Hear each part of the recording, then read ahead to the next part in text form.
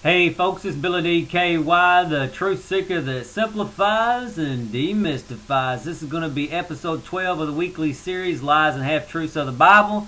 Let's start off with some preliminary stuff. This video series is for people who want to deprogram their mind from all the nonsense they've been exposed to from the Bible and Christianity. So basically, this ain't for Christians. This is only for Christians who really want to test their faith, or Christians who want to be deprogrammed and want to come in back to reality with the rest of humanity.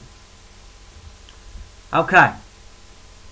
And if you start leaving that dumbass Christian comments on there, I'm probably going to block you, because I don't want to hear nothing about what you think you know. I want to know what people know they know from direct experience, not some BS you've been hearing from your church or your minister, blah, blah.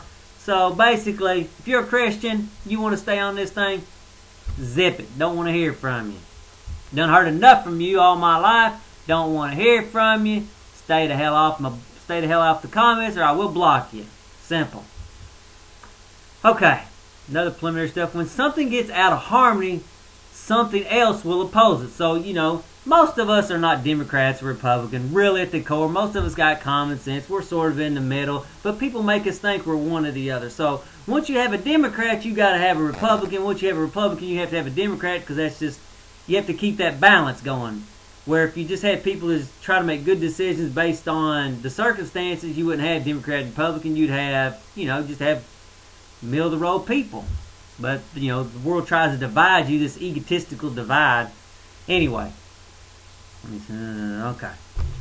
Last week we talked about Luke 12:51, which is, do you suppose that I come to give peace on earth? I tell you, not at all, but rather division.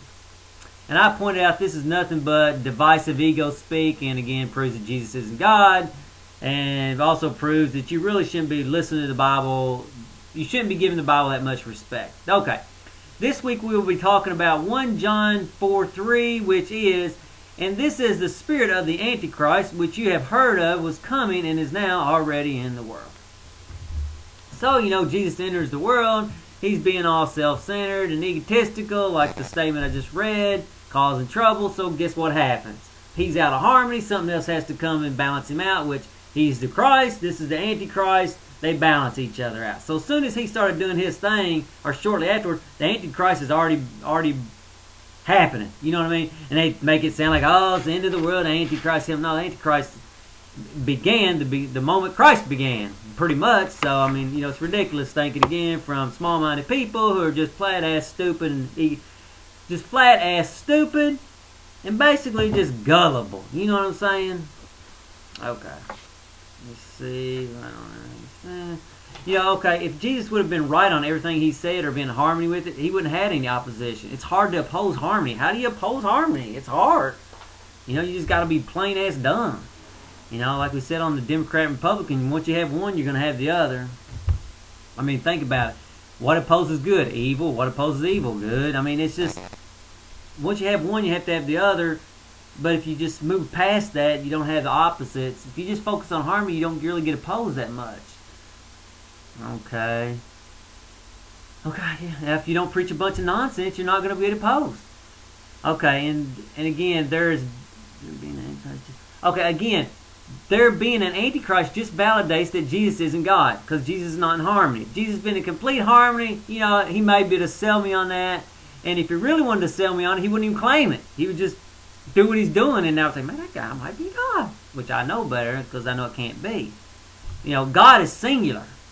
And once you understand that everything's energy, that is God, and everything else is an illusion, you sort of get it, and you know that no man can be God, because the part that's God, you can't really, you have to fathom it. You can't sense it with your five senses directly. Again, God has no opposites. Again, this points to the fact that Jesus isn't God. He's just full of himself. Basically, Jesus was a radical who did some cool things, but in total, he was an idiot who died on the cross for his own sins.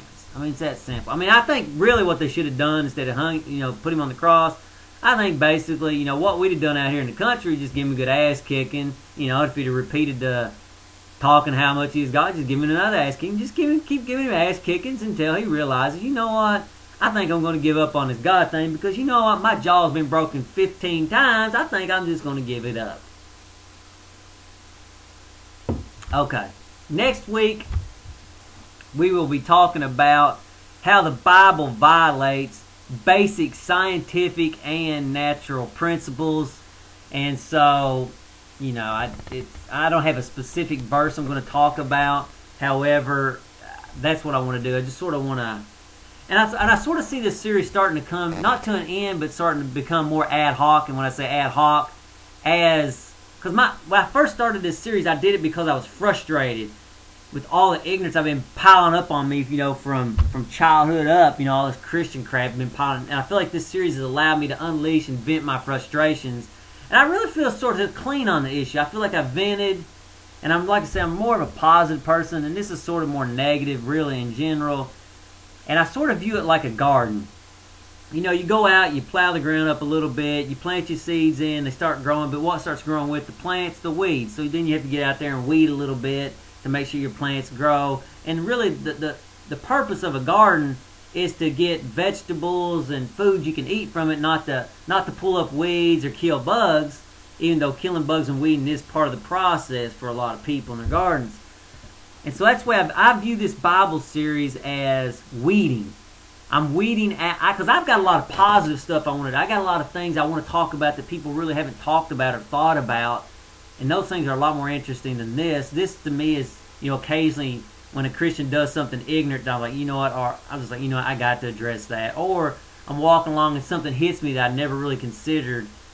That's like, oh, that's a good point. I need to point that out on the Bible. That proves it's wrong again. So I'm starting to see that this is going to be more ad hoc, or basically it's sort of, as Christians piss me off, I'll probably come out here to vent. This is almost more of a venting and that kind of thing than really something positive I want to do. So, like I say, I'll do one next week, and then I think it's going to be sort of ad hoc. And when I say ad hoc, I can see it probably being more once a month, or just, you know, as needed for me to vent and get out my frustrations. And, you know, if some Christian did something ignorant to you during the, you know, between my last videos, you know, once this thing starts going ad hoc, if some Christian does something irritating to piss you off, and they quote some verse to you, and you say, hey, do one on this, because it helped me vent to hear you vent on that specific verse, then, you know, I may do that. And give me a little bit of story, make me feel it, make me feel motivated, say, yeah, I want to do that, because I want to point out, I want to give this person the ability to defend themselves against that ignorance. So I sort of see that being the future of it. Like I said, I've got a lot of positive things I want to do, and this sort of is taking up time for that. So, like, again, this is going to be more ad hoc. Okay. If you would like to know more about Falling the Way of Growth, click the link in the information section video, and it's on this side. Oh, and one thing too, this Antichrist thing, it just points out it's a violation of Principle 8 in Falling the Way of Growth, which is seek harmony and peace.